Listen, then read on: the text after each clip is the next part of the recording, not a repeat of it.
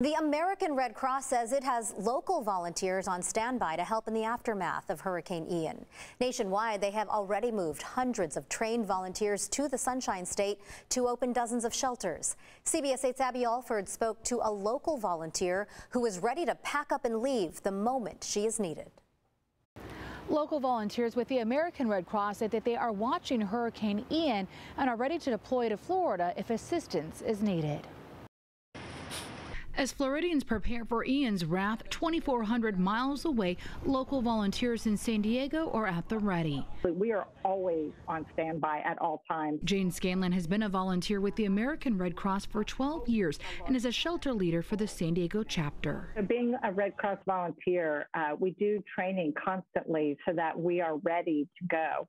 As you know, we currently had the border fire where we opened a shelter. Scanlon says with hurricanes, you can plan ahead, but it's still in constant flux. So sometimes they're mobile, moving up and down the coast as the hurricane is moving.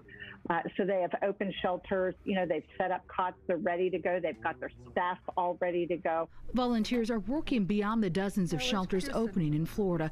American Red Cross says they've moved tens of thousands of relief supplies, such as cots, to the Sunshine State. The volunteers from across the United States coming to Florida to help out, you know, every one of them ready to work. Very, very long days, especially during the hurricane and right immediately after.